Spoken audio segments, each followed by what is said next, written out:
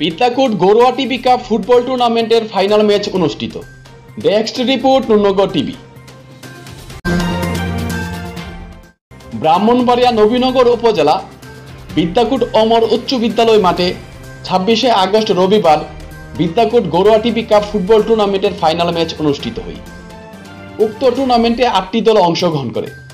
Final খেলায় পরস্পর মোকাবেলা করে ঢাকা বেকারি মালিক ফুটবল একাদশ বনাম কাজী মিজান ফুটবল একাদশ। খেলাটি দেখার জন্য বিভিন্ন গ্রাম থেকে হাজার হাজার দর্শক এসে মাঠে উপস্থিত হয়। খেলায় কাজী মিজান ফুটবল একাদশ ঢাকা বেকারি মালিক ফুটবল একাদশকে 1-0 গোলে পরাজিত করে জয়লাভ করে। ঢাকা বেকারি মালিক ফুটবল একাদশের 4 জন নাইজেরিয়া খেলোয়াড় অংশগ্রহণ করে।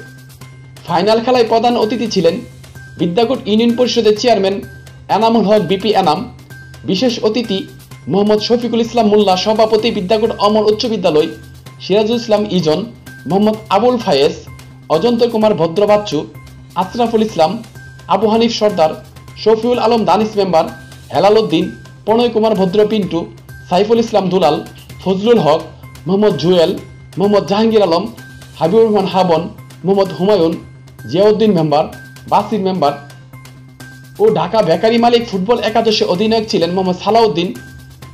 কাজী মিজান ফুটবল একাদশের অধিনায়ক ছিলেন মোহাম্মদ জাভেদ আহমেদ। খেলার রেফারি ছিলেন মোহাম্মদ ফহরিয়া। ধারাভাষ্যকার ছিলেন মোহাম্মদ উজ্জ্বল হোসেন জীবন ও আমির হোসেন। খেলায় সার্বিক সহযোগিতা ছিলেন হিরোর মিয়া, আবু সাইদ, বাচ্চু মিয়া ও আনোয়ার হোসেন প্রমুখ। মোহাম্মদ মনির হোসেন, নুরনগর টিভি।